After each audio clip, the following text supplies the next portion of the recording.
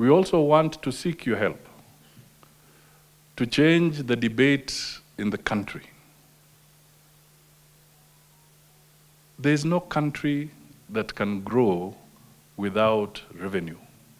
No government globally has any resources other than those that it gets through taxation, globally. The pain we are feeling as a nation is because fewer people have been paying tax, and the tax money is repeatedly coming back to almost the same people again, yourselves included.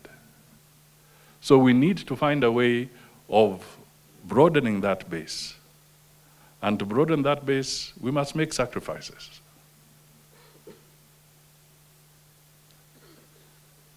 They'll be painful, but I'm seeking your help on behalf of the government of Kenya that let us change this debate. Let us ask people, if you say that you do not like this tax measure, what is your genuine alternative? Because there's a financing gap to be filled. So if my proposition is not good, what is yours? If we need to close a financing gap of 60 billion or 70 billion through VAT, and you say VAT is not right, then you give us the alternative so that we can fill that gap. That is how the debate should be.